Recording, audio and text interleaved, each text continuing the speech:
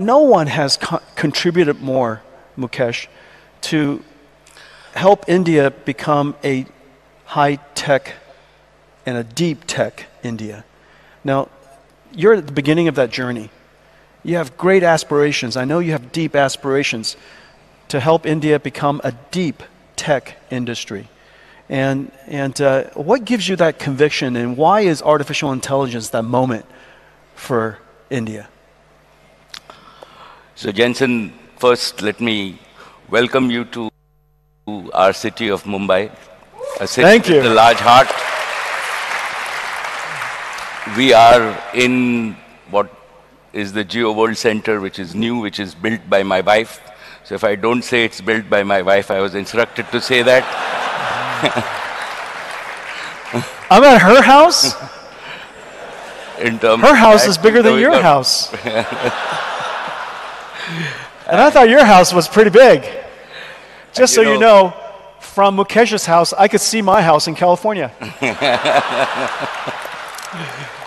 So, and you know, while I was listening to you, you talked about NVIDIA being an exotic place.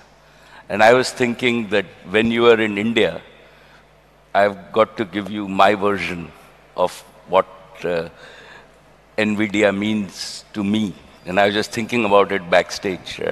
There's a very important word link which is called Vidya, V-I-D-Y-A, right? And in Indian, in Hindi, as we are all determined to make the best LLM in Hindi, right? In Hindi, Vidya means knowledge. I knew I named the company right. I knew it. So everybody said, NVIDIA, what a horrible name. You will never make it. So what it means. I knew it. I stuck with it. So you can take credit for this interpretation. Gosh. No problem. Right? So it still is I'm smart. It gets better, Jensen. So if we think about Vidya, Vidya is Saraswati. And Saraswati is our goddess of knowledge. So when you actually devote yourself sincerely to the goddess of knowledge and you acquire knowledge, then in our tradition, the goddess of prosperity, which is Lakshmi, follows.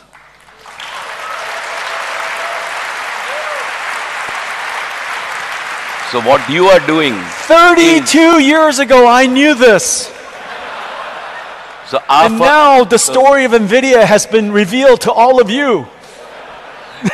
So our first principles, right, are what you are driving. Thank you. Is the knowledge revolution converting into the international, into what I call the intelligence revolution. And that drives prosperity across the world for all the 8 billion people. And I think that what we are at the doorsteps of is the new intelligence age. And on behalf of everybody, I am very proud to have you as my friend, and welcome to India, and thank you for actually contributing to the world to bring the intelligence age in our lifetime, and hopefully together with everybody, this can drive to more prosperity for all the 8 billion people in the world, and particularly the 1.5 billion people in India.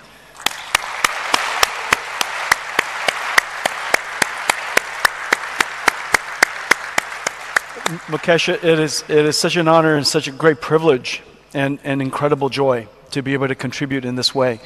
And as you know, the IT industry of India is world renowned for its very large scale, and not just in size, but in deep expertise of computer science.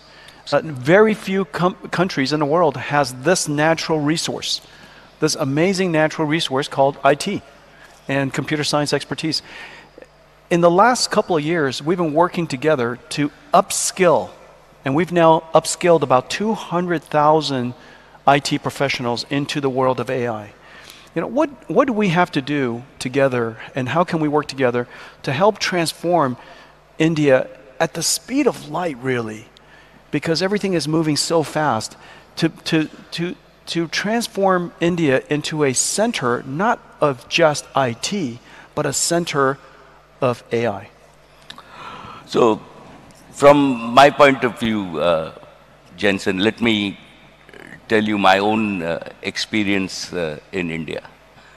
First, right, as our Prime Minister has said, that this is a new aspirational India.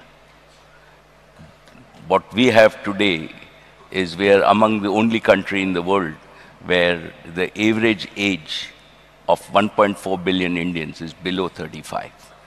So what is driving our economy is not only new technologies like AI, but also aspirations.